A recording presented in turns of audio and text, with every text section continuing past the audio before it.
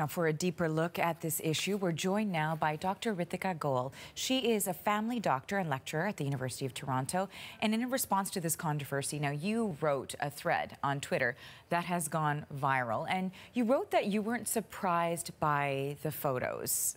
Tell me a little bit more about what your initial reaction was and how you sort of articulated it online. Yeah, I wasn't surprised because I looked at the situation zooming out.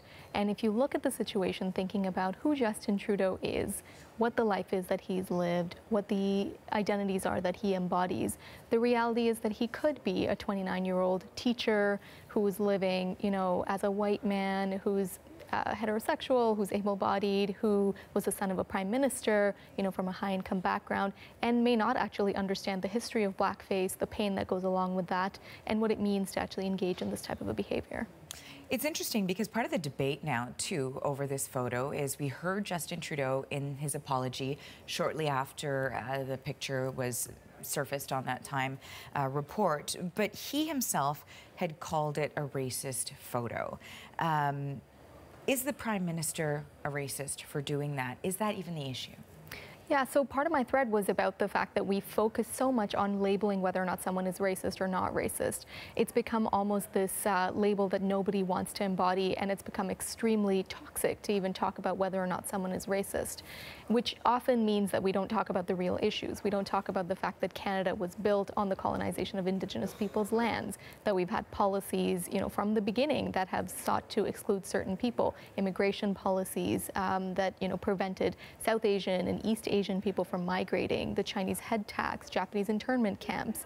There's a huge history of the way that Canada has specifically treated its racialized people. And if we don't talk about that history, I feel we're really missing the point. And that was exactly part of your thread, that in the coverage of this issue, Canadians appear to be missing the point, as perhaps a teachable moment in this, too, was part of what you were saying online and part of what resonated so much with others who shared that, of course. So, I'm opening up myself and the media to criticism here. Where do you think we can change the conversation? How can we help the conversation be directed into what you think is the point?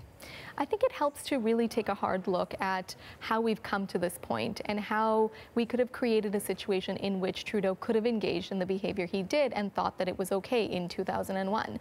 I don't think there's a defense for that, and I think there's a clear explanation when you actually look at the policies that exist, right? We have a country in which we have disproportionate numbers of Black and Indigenous people in our prisons and in our child apprehension system, and we have newcomers that can't get jobs because of their accent or because of their name. We've got lawyers and doctors driving our taxis in this country. So I think if the media can look at those issues and really dig down and maybe hold our leaders accountable to say, what are you actually doing to address these structural issues, as opposed to focusing on whether or not we think somebody is individually racist, then I think we would really be getting somewhere. Now, of course, this is an issue, too, that we've seen come up south of the border also when it comes to, as you say, labeling a leader, whether they are racist or not, defining them as a good or a bad person, if you break it down even further. So when we're talking about this specific issue, we've heard criticism, certainly from the, opposing parties, that given this photo that has emerged, Justin Trudeau is not fit to lead. Would you say that with somebody having something like this in their past, having those sort of views, that is sort of a view of ignorance to sensitivities of racial issues, do you think that that is a fair criticism, that they may not be equipped to lead such a diverse country? I think it certainly points out the hypocrisy of some of the Liberal Party's messaging and their stated brand. I think that's partly what's really taken people aback so much, is Trudeau particularly has kind of marketed himself as this, feminist, this younger prime minister than in the past, who kind of gets social issues. And so I think this really points out the hypocrisy of that. And so, again, for me, it's really about action, right? So how is Trudeau saying that he better understands how structural racism works and he would address those issues? And similarly, for those who are saying, well, if it's not Trudeau, then we vote Scheer, how is Scheer saying he's going to address structural racism? How's Jagmeet saying he's going to, Jagmeet Singh saying he's going to address structural racism? That should be the question. And you've had so many conversations since this has come out, especially because of what you wrote online. So I want to ask you, do you think this will shift the election, move the dial on the election? I think it's very possible. If nothing else, I think it will change what people are asking about. I think they will want to see some real action. They will want to see, a shift in kind of representation in this country.